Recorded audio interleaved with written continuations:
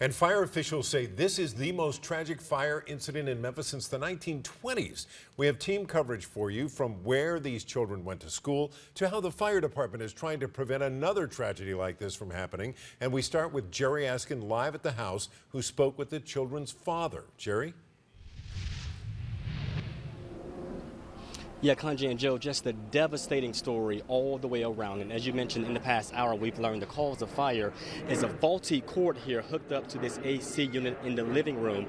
Now, happening right now, we have seen family members at this home all day, family and friends at this home, bringing flowers, waiting for answers. You also see balloons here at this home and a toy car. Such a devastating story and such a tragedy. No words can explain the hurt and pain this family is going through right now. I can't even explain it. You know, the way I feel losing all my babies like that. 9 people killed when this South Memphis home caught fire early Monday morning. Firefighters say a malfunction of a power cord on an AC unit that was in the living room area caused the fire. 6 of them were small children with big smiles and bright futures. They were Ernest Jett's children. He wasn't home when the fire happened.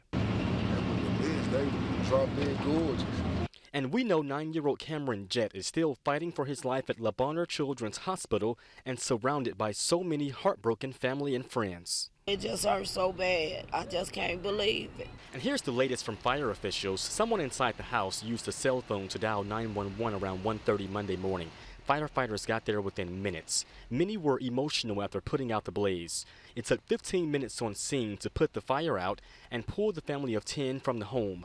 Investigators also told us the house had a security door and bars on the windows, making it tough to escape.